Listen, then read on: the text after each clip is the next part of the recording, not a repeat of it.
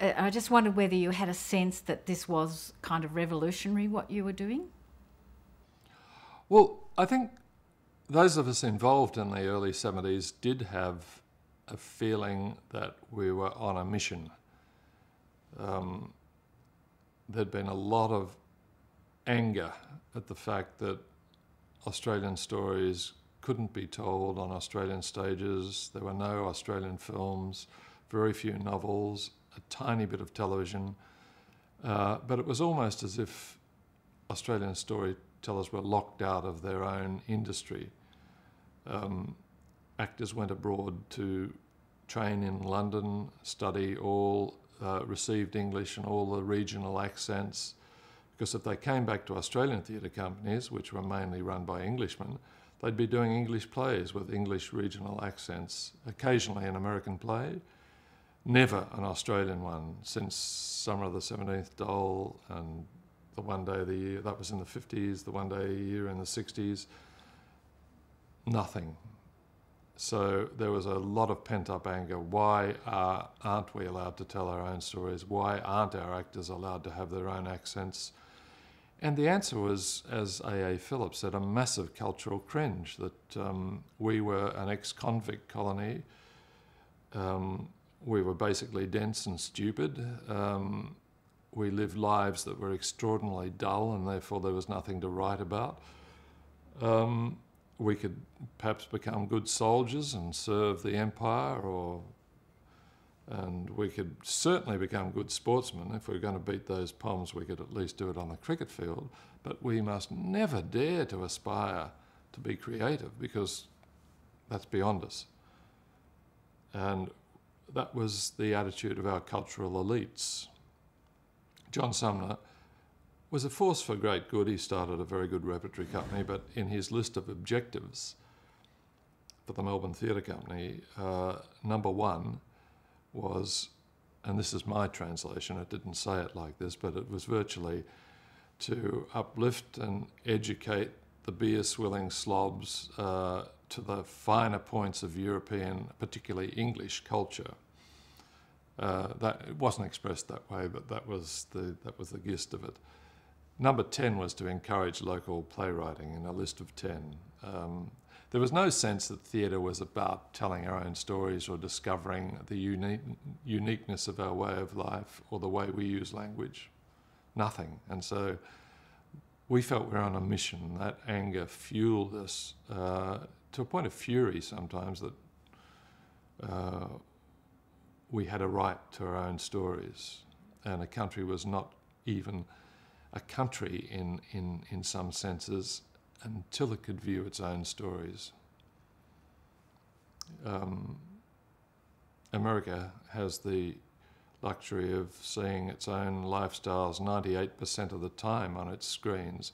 I think it's a luxury which goes too far, because they obviously think they're the centre of the universe. In those days we had zilch. Yeah, I'm just interested because we've interviewed Alan Hopgood and Tony Morford in this series of interviews, and they're a little older than you. And so I suppose what I'm interested in is that generational moment. Alan Hopgood, for example, had plays on at Melbourne Theatre Company, and The Big Men Fly. Oh, right, you did. And Tony Morford had a play on at Jane Street before the removalists turned up. And yet they really have become screenwriters and television writers, although Alan's gone back to writing for the theatre. But they weren't part of a movement. You know, they were just a little too early for that stage moment, it seems. Yep. So it's a generational, it's just one of those, I suppose it's just a sociological shift, is it? Well, I think it's to do with the fact that Betty Birstall came back from New York, fired up by off-Broadway theatre, started her own, and consciously looked for writers. And round the corner, the APG started up as an alternative theatre group. In Sydney, John Clark started the Jane Street season looking for new Australian writing. Unless you actually actively look for new Australian writing, and unless it starts in a venue other than the mainstream venue, then it won't arouse any excitement. Probably those early plays of Allen and that were just seen as token Australian works in establishment theatre, because occasionally you had to do something Australian.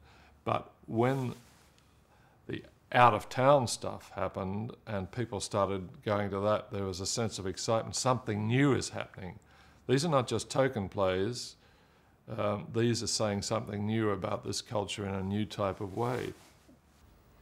And I suppose that brings me to that question about the fact that your plays, they tend to be domestic overall, interested in personal relations on a family level or among friends, and they're contemporary about what's happening right now in Australia. And while I notice that your films tend to be more historical or political in a sort of more public sense, is that a sort of... Well, yeah, when I'm writing as a stage writer, I write what I like to write. As I said, the stage in a sense is a study of language and power and status, the way people use language for those ends. And the film, I've been hired to do a job by someone who already has a story in their head. And that's been good. I mean, some of the stories I've been given have been terrific. I mean, I really enjoyed Gallipoli, The Year of Living Dangerously. I got the script FharLap about a great racehorse, and I knew nothing about horse racing. They had to get up at 4 in the morning and go and watch them train and all that sort of stuff. So I've enjoyed that other avenue, and it's certainly being asked to write A Dangerous Life, which I think was a 6 or 8 hour mini-series about the fall of the Marcos government. That was quite exotic. I mean, that was really dealing with contemporary history in quite an exciting way.